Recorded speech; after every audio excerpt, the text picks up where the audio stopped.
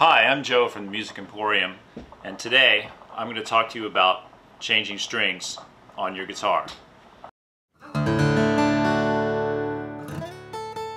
lot of customers ask, hey, could you make a video of you changing the strings on my guitar?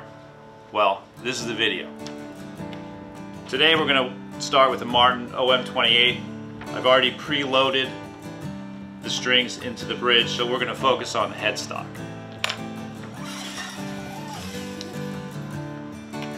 First thing you want to do is feed the string up to the headstock through the nut. Now, the most asked question is, how long do I make the string? Well, it's easy. What I do is I measure one post up from the post I'm about to wind. So I'm going to wind the E post, so I'll measure to the A post and I'll make a bend. From there, I'll feed the string through the E post up to the bend, and then I'll make another bend. Now the string is locked into that post. Now all I have to do is wind. So I put a little tension on the string and I just start winding the string down the post. And just wind and wind and wind until it's tight. And now you have the correct amount of windings on the post. Snip off the end, string 2, and you're done. That's it. Fast, easy. When you get to the top of the headstock, you think, well, I'm out of post to measure. So what I do is I go to the end of the headstock. It's about a post's distance. I make the bend, feed it through the post, make another bend, wind the string down the post. It's also important to note that the strings are traveling down the inside of the headstock and not around the outside.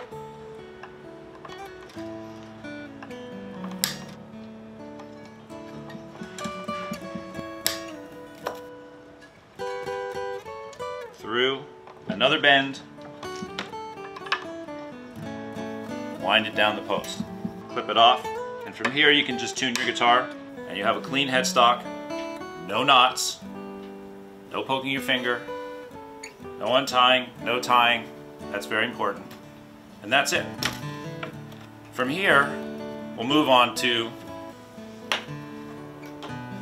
the dreaded slot head. This is actually easier than it looks. Feed the string through the nut slot up to the headstock. And again, what's the measurement?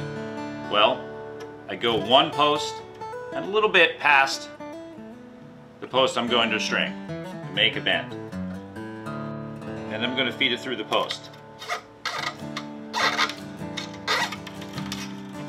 It helps if you line up your holes in the posts to a bit of an angle, so when you feed the string through, it will sort of catch itself.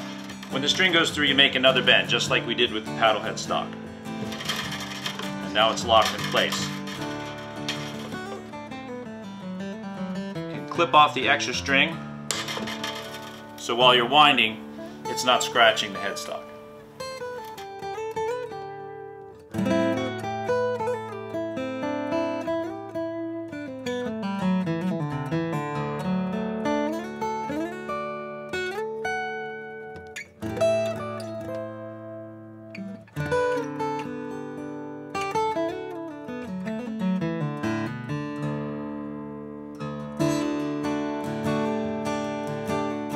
Now for this last string, I'll do the same measurement. Make the bend one post past. Make the bend again.